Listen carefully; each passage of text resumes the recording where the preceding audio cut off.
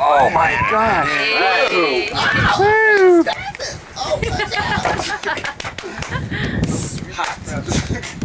Well, how's your transmission? My transmission, it's alright. It needs a little lubrication, but it's alright. Yeah. What'd you have to do this morning? Get up early. Get up very early before Any of us? any band member should actually have to get up and get it all checked out. We got it up and running in 3 hours, and we are here from Regina in Saskatoon. Excellent.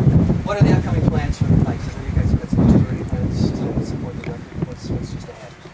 Well, from here we go out to Toronto in about a week, and we're doing 3 nights opening at Ontario Place, and from there we've got a number of gigs in Southern Ontario, and who knows, the album will be released in the 3rd or 4th week of June, and from there we'll see what happens. Maybe we can pick up on a warm-up tour, or perhaps we'll, if not, then we'll just go out and keep on playing like we always do.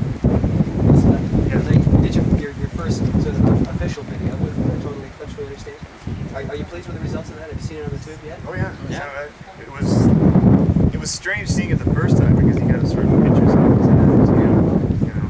But we're a little naive when it comes to things like that, so we really had it in other people's hands. But we think it looks good. You know, it's quite decent. It's a Canwood kit, and we're sponsored by Fred Pepper, who makes the drums. He has a farm by Lloydminster, which is on the border of Saskatchewan and Alberta. And they're great drums. They're wood shells, and they get the real live sound, which is what we wanted from the start. What's his history? Was he a musician? Yes, actually he's a drummer himself, and he got started because he could never find a snare drum that he liked. He could make snare drums to start with, and went to big drums, toms, and eventually the drum that we sing. It's been a long time since a band or an artist from Saskatoon has gained recognition. Do you guys feel like you have to carry the torch for your hometown? I don't know if we're really carrying the torch, but I think we've been lucky and we've worked really hard, and hopefully things will continue to go our way. I feel like there's a lot of good bands from around here, and a lot of good artists, I think, that are becoming recognized from the West, and hopefully we'll just be one of the positive people. So we ask one more question. Are we supposed to be answering these seriously? Hold on. Brett Tan, this is kind of a pressure guy. Bob Boss or Candy. Alright. Snap-on Tools is a nice band name.